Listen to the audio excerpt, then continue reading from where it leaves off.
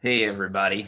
The funny thing is when you're setting up these videos, they start before you get the chance to adjust anything. So I decided to do a video message to you today instead of typing this all out. It gives me a chance to share a little bit more than it takes the time to type it and you to read it.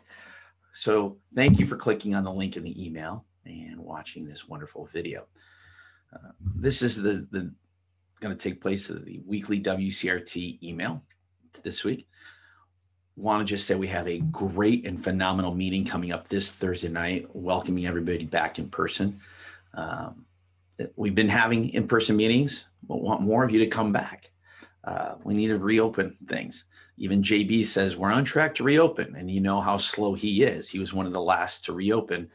And if you look at any numbers, you know that Illinois is falling way behind every other state as far as open capacity and unemployment numbers, actually.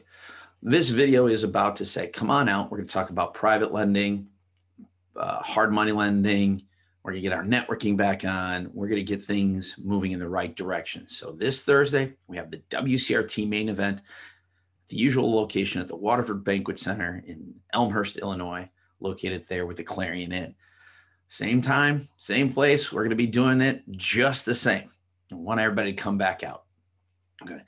Also want to just give a quick tidbit of knowledge about what is happening financially right now between the push for minimum wage increases, where if you're paying your employees more, you have to raise the price of your product. Right? Between the limited supply of things, because we weren't open to capacity, we've seen the spike in lumber prices for that reason. We also saw a massive rush on chips that run electronics because everybody's working remotely. So we distributed tablets and laptops, right? And people were at home and buying more goods, like appliances. They were upgrading their appliances, which need chips to run them.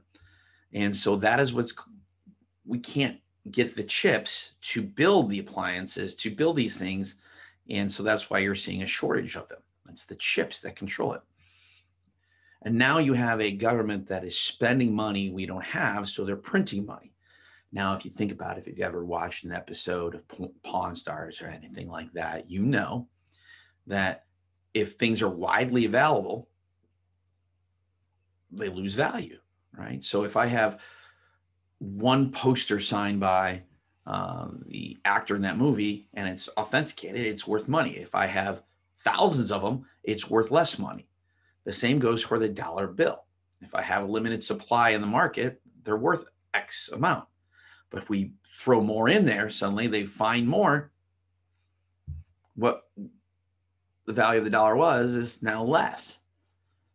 Right? So things I was buying in February, not on sale, have gone up a ridiculous amount, 30% in some cases, because we're devaluing the market. Inflation is going to hit. And traditionally throughout history, the Democratic Party, and I'm not trying to play political games here, but they do not know how to handle inflation. The spending bill that was released under FDR, the alphabet soup, the great dealer, New Deal, still only spent less than 6% of GDP. The spending bills that Biden has put forth are right around 30%. So you can see the massive spending is going to cause massive inflation. And if you remember right, it was under Carter where the massive inflation really stagnated our economy. And I'm hopeful we won't get there, but we need a plan for it. So come on out. Let's talk about private money, hard money, and a discussion about planning for the cost of goods and the cost of things to skyrocket over the next year, especially as we see the foreclosure crisis coming. There's a great article on Cranes today about the pending foreclosures and how it's going to get hit Chicago even worse than the rest of the country. So look forward to seeing you on Thursday night, May 6th. Thank you for clicking the video link and stay tuned for more. Until then, I'm Ryan, and keep it real. Estate. Take care.